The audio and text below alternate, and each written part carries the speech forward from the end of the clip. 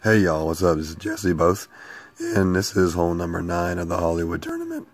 Sorry about my voice, I've lost it, but we're going to push through this video and get it done for you.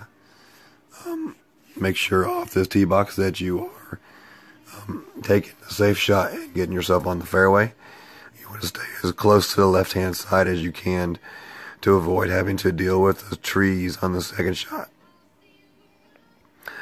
First and foremost, you do want to make sure that you make the correct shot and get on to the fairway. You're going to see me use some curl on my shot. Unfortunately for me, I do not hit a good shot and end up short. I tried to jump over the water on the drive, which was a mistake on my part. What you should do is just jump off the island like you are going to see my opponent do. Luckily for me, though, I brought the big dog. So you're going to see my opponent make the shot I should have made, where he jumps off the fairway green on to the fairway, and he sets himself up nicely for his second shot. So now you're going to see me using the big dog in a very long drive hit situation. We're going to have to use full topspin to make it there.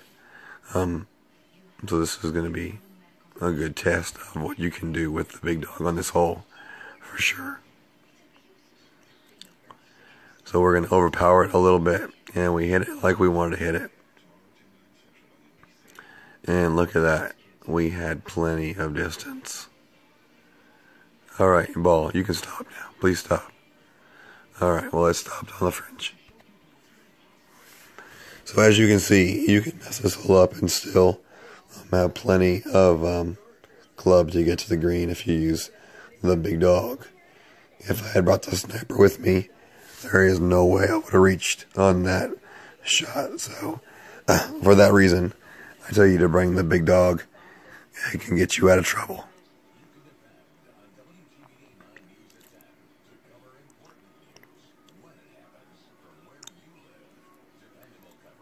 If you do go a little bit long on this hole, it's okay. The green is a friendly green to putt on. And as you'll see, my next chip, it's a pretty friendly chip shot as well. Nothing too difficult. Not sure what Robert is doing here. He's probably going to run out of time. He did. So now you will see my chip. We will be using the skewer. We will adjust a little bit for the wind.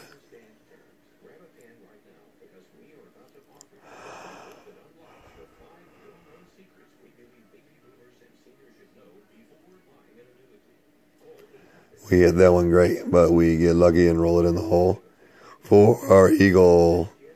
So we got a good eagle save there on that hole.